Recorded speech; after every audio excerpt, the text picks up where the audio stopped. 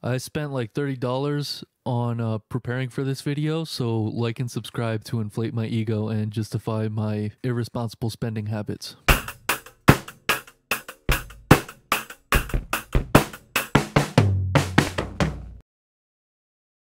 I got a 5-pack of contact microphones off of Amazon. They're $15. There's like either Mandarin or Cantonese text all over the packaging. Are you kidding me?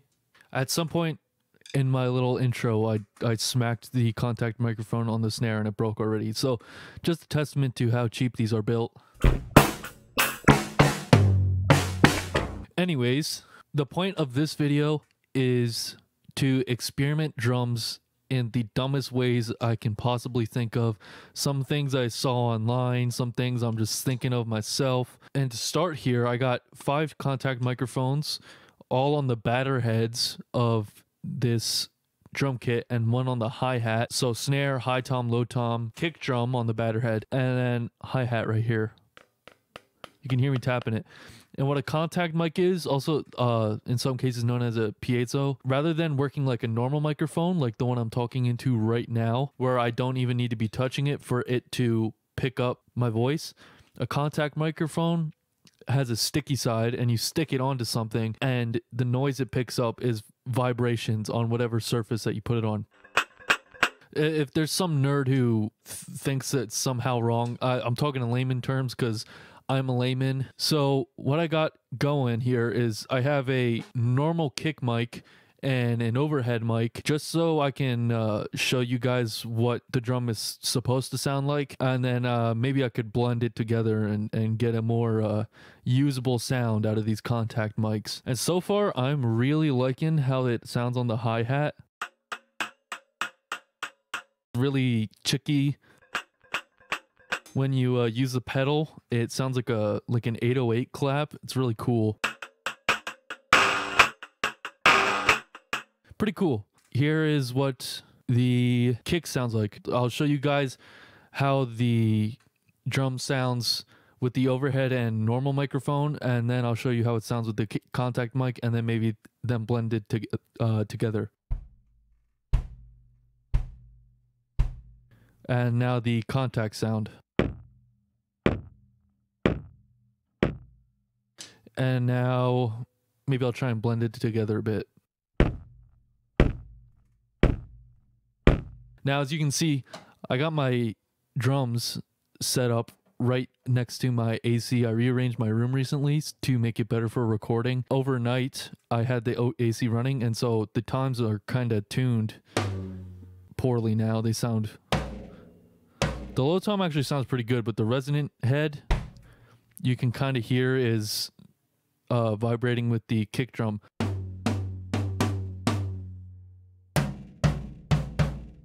And now the contact microphones.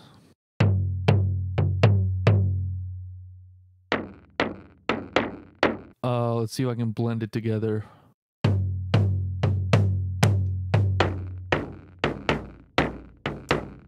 I actually had the contact mic, if you can see, I had the contact mic on the snare closer to the rim, and I found that it didn't really have a unique sounding quality to it, so I moved it closer to the center of the snare, and in that process I hit it on accident, and you can actually see where they soldered the wire onto the film thing that is the microphone itself.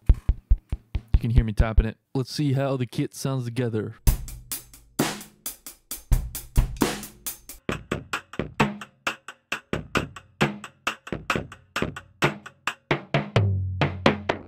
As you can tell, I am not a trained drummer. I just taught myself.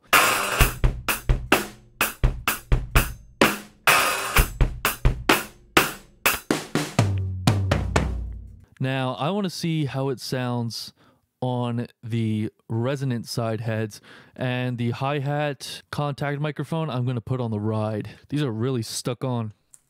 There we go. There's too much sticky stuff going on here. Jesus, that is stuck on there. The contact mic on the kick drum was so stuck on there, I almost had to use 2 hands. So here how it sounds now.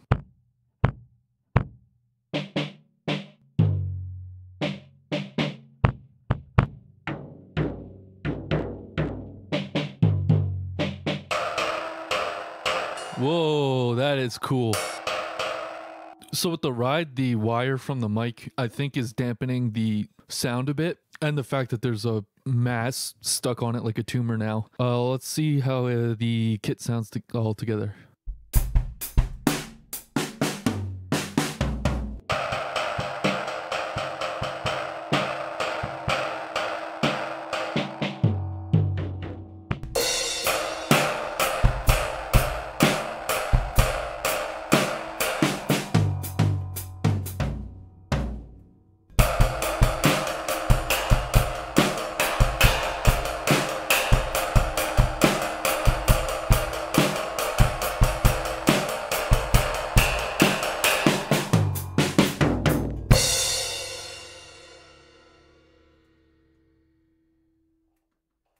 So that's how that sounds. Figured now is a good time to share with you other experimental drum recording techniques that I've found actual practical use for. Now these aren't super experimental, it's just unconventional. I've put t-shirts on the toms and the snare to get a super dead sound. Again, it's nothing crazy, a million people have done it before, but for someone new to recording drums, it's surprising how good it actually makes them sound, and it gives you that really nice like 70s dry sound.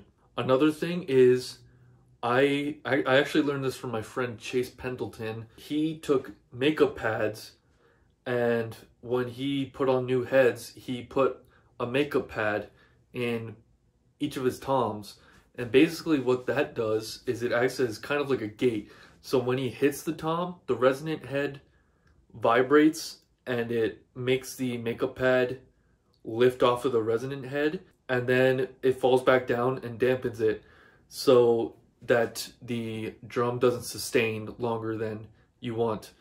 And I found that that actually really improved how my toms sound. Another thing is, which I don't do as much anymore because I don't have a million microphones like I did at my old job doing live sound, putting a microphone inside the kick and pointing it where the mallet hits the batter head, you can get really good attack versus what I have set up right now, which is just a microphone pointing through the porthole of the batter head. Personally, now though, I find that just the one mic on the kick pointing through the porthole is good enough for me. I don't like kick sounds that are overly punchy, like a lot of modern metal stuff. It sounds like a hit marker on Call of Duty rather than a kick drum.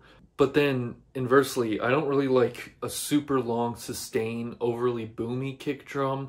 It depends on the genre where you hear it, but sometimes I'll see people mic pointed through the porthole and then one just at the resonant head to get the boom of the kick drum, and to me it makes the drum sustain way too long and it sounds like a cannon rather than a kick drum. I watched this reverb video about how to get a Tame Impala type of sound on your drum set, and they used an SM58 pointed at the side of the snare drum at the shell. The mic was like under the hi-hat.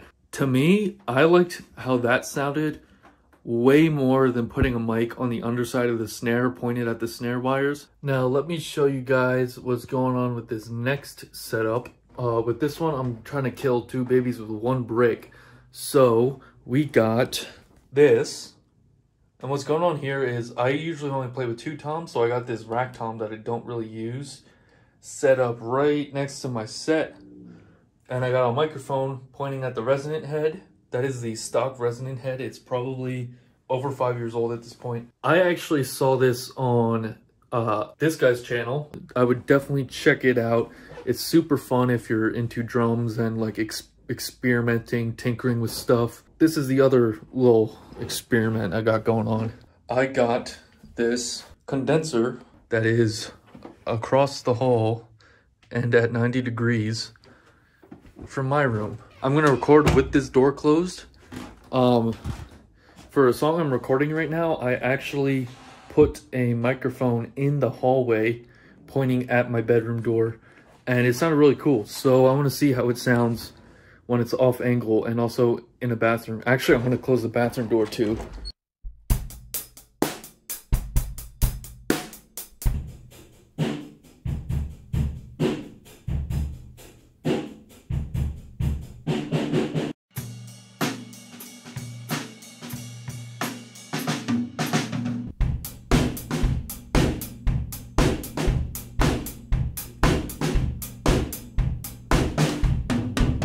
All right, y'all, I readjusted the tom reverb mic, so I moved it back a bit farther, so let's see how it sounds.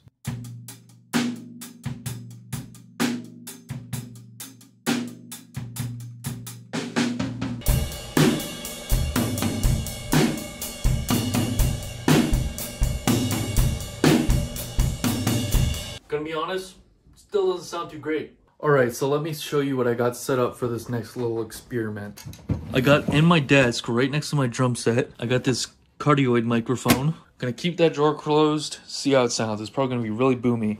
I got a contact microphone on the hi-hat and a contact microphone on the snare. I got them wired up to this ABY box. And basically what this means is I can plug both the microphones into this box and it combines into one signal that I then have going through my pedal board and into my guitar amp, which I have mic'd. Let's see how it sounds. All right, if you can hear that feeding back, I'm gonna have to keep hitting the hi-hat to keep the guitar amp from feeding back. So I got a flanger, a chorus, a fuzz, and a compressor pedal on right now. Let's do our little experiment.